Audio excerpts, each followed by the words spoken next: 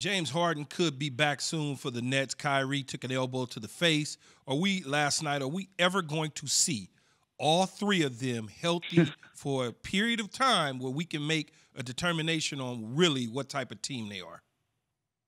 Well, this is why it's so great for them to have three of these guys, because most of the time they're going to be able to win with just two of them.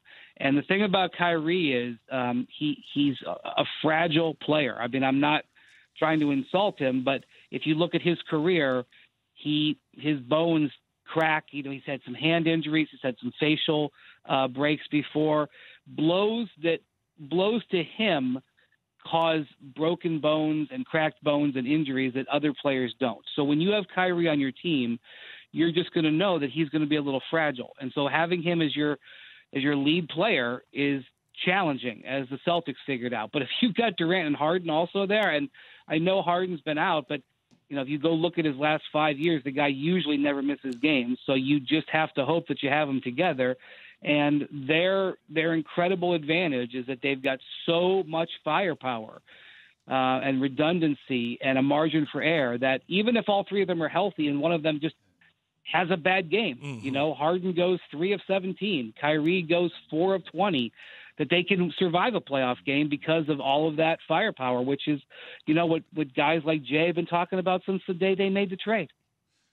Wendy, before we let you go, we're doing a thing on the show, and I think it was Bobby Marks and Kevin Pelton did a kind of futures look at the NBA. So who will win a championship? The better teams in the next 3 years. So that's what we're asking.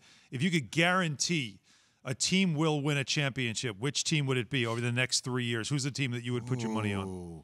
Who are you taking, Wendy? Well, it's foolish to guarantee anything in the NBA because it's the league is changing every minute of the day. But we're going to make. But if you look at the if you look at the Nets, they have these three guys. They have them under contract for the next couple of years, and now they will be able to add to them. So if you remember in Miami, they had the big three. They weren't a great team the first year, and then they were able to get Shane Battier, and then they were able to get Ray Allen and Birdman Anderson and Norris Cole. And so the Nets are going to be able to do that. They're going to be able to go out and add the complementary players. There's going to be guys who want to go there. And so already this year during the season, since they traded for James Harden, they got Blake Griffin. They got LaMarcus Aldridge. Unfortunately, that ended, prematurely. They're going to continue to get those high-level role players. And so when you look at everything, you'd have to feel pretty good about them because there's three of them. The Lakers have AD and LeBron. There's two of them. The Nets have three. That's where I'd have to put my money. Thanks so much, Brian. Always good to talk to you. Have a good day, guys. All right. Thanks, Wendy. All right, Brian Windhorst on the Goodyear Hotline. So the NBA is on ESPN Radio. Tune in tonight as the Hawks host the Wizards. Presented by Indeed. Coverage begins at 6:30 p.m. Eastern on most ESPN radio stations. Thanks for watching ESPN on YouTube. For live streaming sports and premium content, subscribe to ESPN Plus right now.